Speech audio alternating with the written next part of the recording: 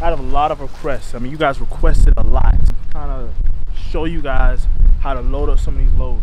I'm gonna be real with you. I don't even know how I'm finna load up this load, but we finna wing it.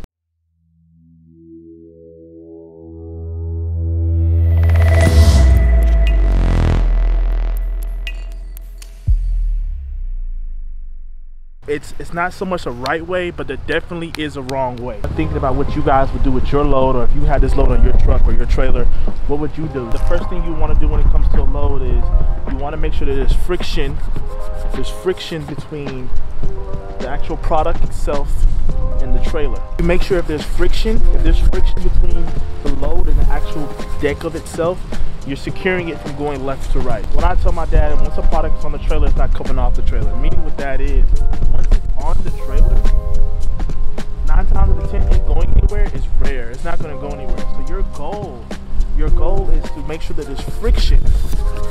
Look at my hands, friction between it. Make sure it doesn't go anywhere. It can't go anywhere. You can't move, then you're good. That's it.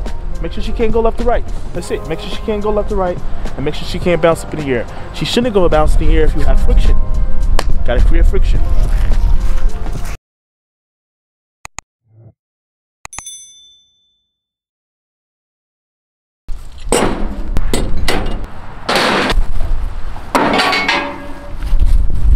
Alright, now that you have a little bit of an idea of what we're gonna do or what you wanna do, so what I have in my brain is I wanna chain it coming back this way, because obviously it's at the end of the tail, it's at the end of the trailer. I think I'm going to take this strap and I want to put on these legs back here. This strap, and because this is the meat of this is the battery. Now because I've rode these before, that battery would just sling right out. Chain on it, I have a strap hitting right there in that middle part, and then I have another strap on these legs. So let's get to it.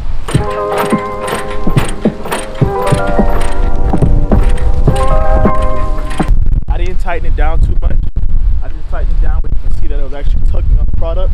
The reason for that is because there's no other restraint or strap or chain on it holding it the other direction.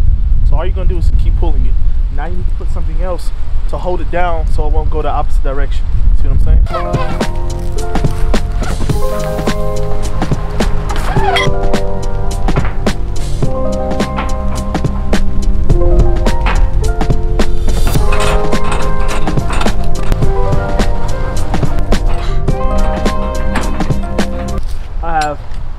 A chain up there, 2 straps, and because honestly I don't feel too comfortable with just that up there because of what it is. I know it's only probably like, I think it's like 1,000-something pounds.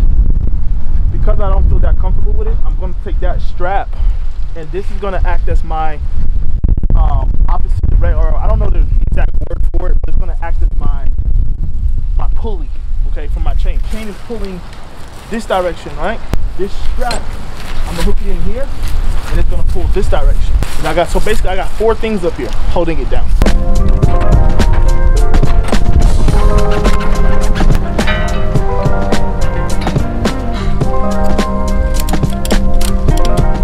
I will make a video on that because I get a lot of questions about that. Like, what is the equipment that you need to be out here?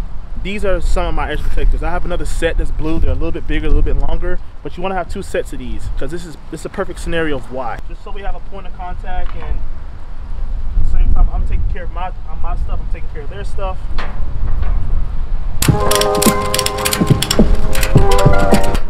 So now I'm actually kind of pulling the frame. See how tight that is? Look at my chain. So now take the chain. Now you're going to take your chain and you're going to tighten it down. The part about this, what I can teach you guys, people don't know this.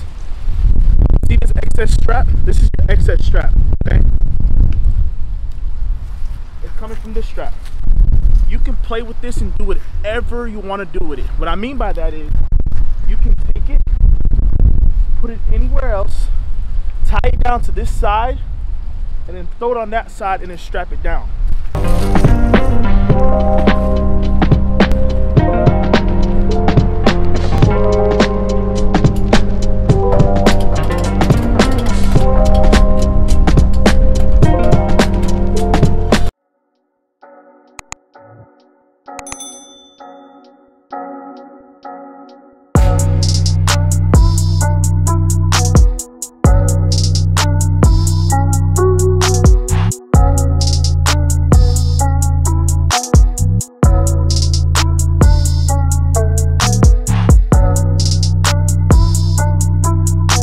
not here to like show you guys how to do anything, really. I mean, I am, but I'm not. And what I mean by that is, like, I'm not gonna sit here and be like, how to start your hotshot trucking business.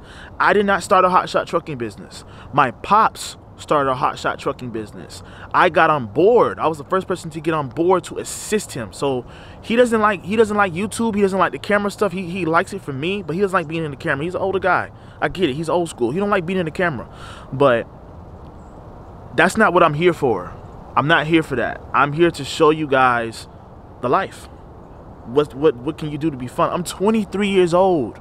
I just want to show you guys my life. Like, I've been through so much in my life. I got a fucking list. Okay, I got a list. And I just want to just have fun.